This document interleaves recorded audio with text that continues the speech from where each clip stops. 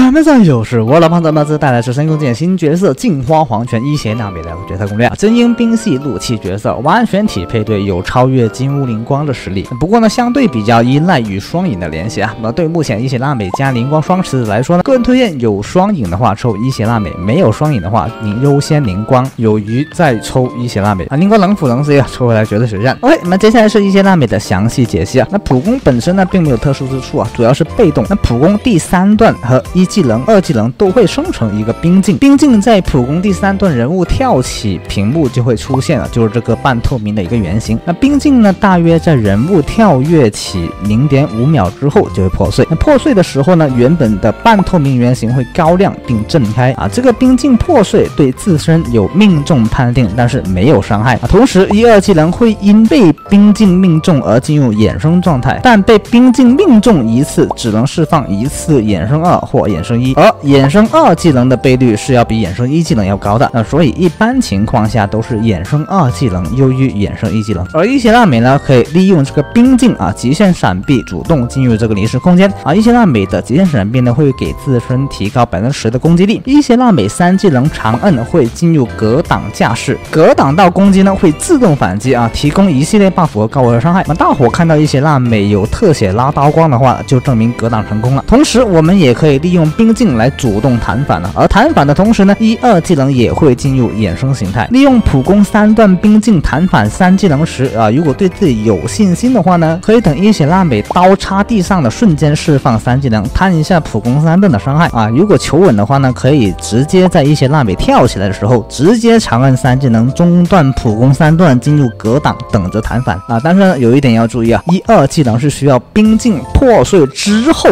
啊才会有衍生，而3技能呢则需要冰镜破碎之前进行弹反啊。操作的时候呢要注意技能的释放时机啊。那所以伊邪那美最主要的机制呢就是普攻3段所带来的一个冰镜啊。那么基础连招呢是进场 AAA3 加衍生2。AAA 普攻或衍生1啊，最后一个1技能呢，如果刻印没有怒气10条的话，应该是不够怒气的，但是没有关系啊，不够怒气的话就直接释放普通的1技能即可，那后面的循环就够怒气了。而没技能的时候呢，一直按普攻就可以了。那3技能 C 到了就 AAA3，衍生技能能放就放啊，只要记住普攻3段接技能就可以了。那么其实伊邪那美熟悉之后呢，操作也是非常简单的一个角色。那么这次技能介绍排除了枯燥乏味的一个读技能环节，那不知道这样做呢能否加快你对这个角色理解呢？还是觉得读一读技能会比较好啊，可以在弹幕上留下你的意见。OK， 那么接下来是伊邪那美的药虫啊，专武一大堆技能描述。我们简单来说呢，就是冰镜破碎命中自身后呢，会恢复4%的生命值，那剩下的巴拉巴拉巴拉就说他自己伤害变得很高啦。但是啊，经过测试，伊邪那美的专武输出效率为100%呢，真英系5阶5星通用药虫弑神营手的输出效率为98%啊，这输出效率差值只有1%，剩下的就不用我多讲了吧。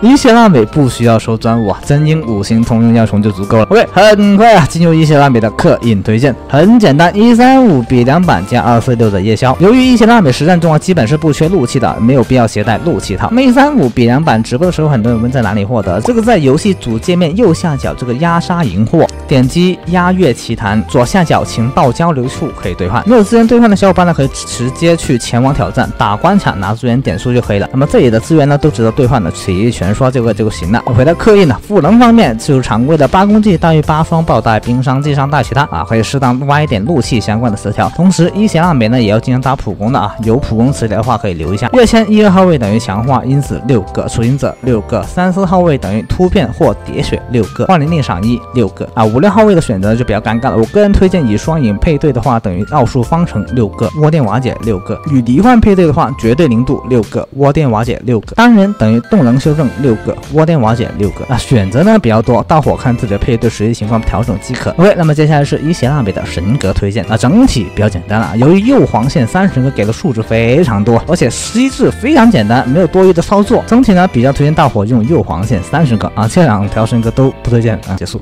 OK， 那么接下来是伊邪那美的配对推荐啊，目前呢最为推荐是伊邪那美加双影加铜调斯卡蒂的配对。那么这个配对呢，输出能力比同配置的金乌灵光功臣还要高，同时伊邪那美还不用暖反击，该局就能直接输出了。在这个情况之下呢，我对比了将同调斯卡蒂换成了不同角色的差别，以伊邪那美加双影加同调斯卡蒂的输出效率为100%呢，将斯卡蒂换成 S 罹患之后输出效率变为91%， S 灵光82%， SS 冰渊77%。那么很显然啊，对于伊邪那美加双影的组合，第三人选呢最适合的除了同调斯卡蒂之外呢，就是罹患了啊。灵光反而不是很适合伊邪那美啊。冰渊的话呢，很有可能3S 的冰渊会有更好的表现吧。那么接下来重头戏来了啊！如果我把双影拆开，那结果会怎么样了？我把伊邪那美加双影加同调斯卡蒂中的双影换成了上一次对比成绩最好的一个罹患啊，你猜下你怎么样啊？最终成绩呢是47%啊！这个队伍少了双影的加成，输出效率直接减半啊，就离谱兄弟！说双影是伊邪那美的专武也不足为过，好吧？这也是为什么我不推荐没有双影的小伙伴抽伊邪那美啊。当然，你可以先抽伊邪那美，等下次复刻双影的时候再抽。那么最后呢，还有伊邪那美的 AI 表现了。那除了不会一开始用 AAA 闪争取临时收益之外呢，其他几乎都挺会的。在手操与 AI 打 BOSS 的对比中呢 ，AI 是我手操的92%，我操，这么猛啊